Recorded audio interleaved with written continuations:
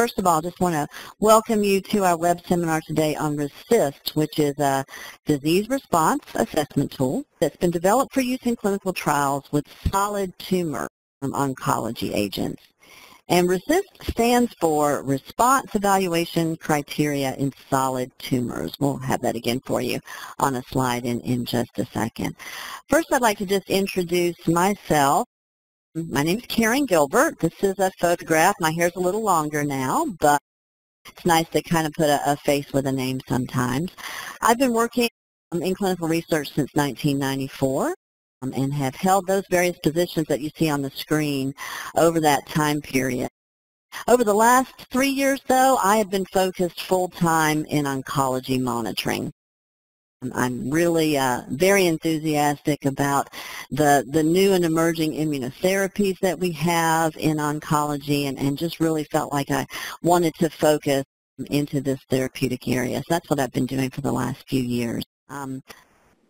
All right, so these are our learning objectives for the course, which you found on Barnett's website. We're going to talk about some differences between RECIST version 1 and 1.1. We'll get into the nitty-gritties of the components of RECIST data, as well as give you some experience with regards to actually assessing response based on some measurements. Tumor measurements. And then we'll focus the second half of this course on trends with tumor data, sort of like, I guess I would call them sticking points or challenges sometimes with tumor data and source documentation, as well as with the way that radiologists and principal investigators may document and or calculate RECIST data. So that's where we'll be going with this. So what is RECIST criteria? This is actually what it stands for, as I mentioned before, Response Evaluation Criteria in Solid Tumors. So again, we're talking about solid tumor as regards to a therapeutic area.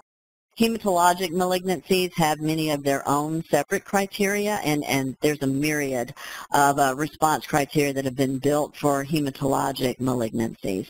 But basically, RECIST overall is a standard way to measure how well a cancer patient or a subject in a clinical trial is responding to treatment. It was developed through an international collaboration, and the NCI defines RECIST this way: a voluntary international standard, not an NCI standard. RECIST is based on a simplification of former methods, including those developed by the World Health Organization and the ECOG organization. And the RECIST criteria are based on measurable disease. Okay, so basically we're trying to determine whether the patient's tumors of interest, which we call lesions, whether they shrink, stay the same, or get bigger during the clinical trial, during the treatment regimen. And some of the benefits, the ways in which RECIST has positively impacted solid tumor clinical trials include these things here. I mean, RECIST criteria have been adopted widely throughout the world because they have a foundation of validated reproducibility and a broad acceptance throughout the world as a surrogate for many survivability endpoints. The use of RECIST in clinical trials, of course, lends credibility to endpoint data, and that credibility is recognized from the perspective of regulatory authorities, academia, industry sponsors, and clinician investigators. So, the fact that everyone is sort of on board, if you will, with RECIST certainly lends a tremendous amount of value to it as a surrogate for survivability endpoints. So the history involved RECIST version 1.1, which was first published in 2000. And originally it was intended actually for tumor response assessment just in phase 2 trials, but now you'll find RECIST used in all phases of product development. You can see the professional international organizations who collaborated in the RECIST development here. And during the intervening years, since RECIST version 1 was developed, there were some limitations or some questions that arose. Since version 1 required 10 lesions, 10 target lesions, and clinicians and academicians began to question, were 10 lesions really needed? Did we need that many? Other questions were things like, were lymph nodes being adequately assessed and taken into consideration?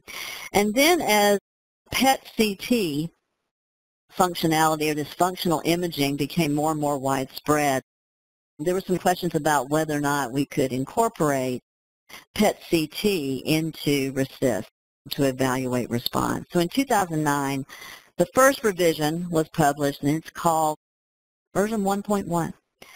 Both versions are currently in use, and that depends upon the preferences of sponsors, regulatory authorities, your NCI collaborative groups, or sometimes can be based upon the actual solid tumor types that are being evaluated. So there's no real criteria built within the versions themselves that would designate which one you would want to use.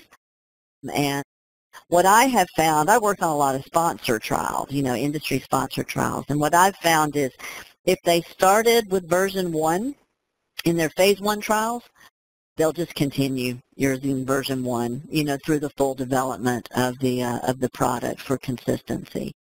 So that could be something that maybe enters into the decision making about which version to use. So it's helpful when discussing RECIST to make sure that we all have a solid foundation of terminology and definitions. These terms on the next 2 slides apply to both versions of RECIST, of course.